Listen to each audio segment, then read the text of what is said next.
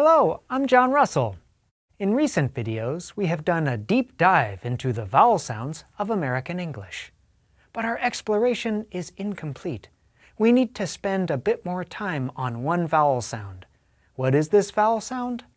I like to call it the king of English vowel sounds. It is the neutral vowel sound. When it is unstressed, we call it the schwa. In International Phonetic Alphabet, or IPA, we write it like this.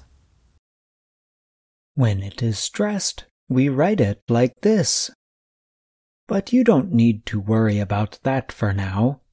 The most important point is that the neutral vowel sound sounds like this. Now, why did I call this vowel sound the king of English vowel sounds? If we look at history, kings have often been at the center of the action. Kings have been the central part of political systems.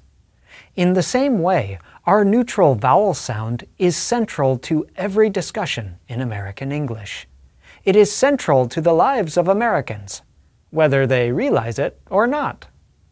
The idea of centrality is also important when we produce the neutral vowel sound.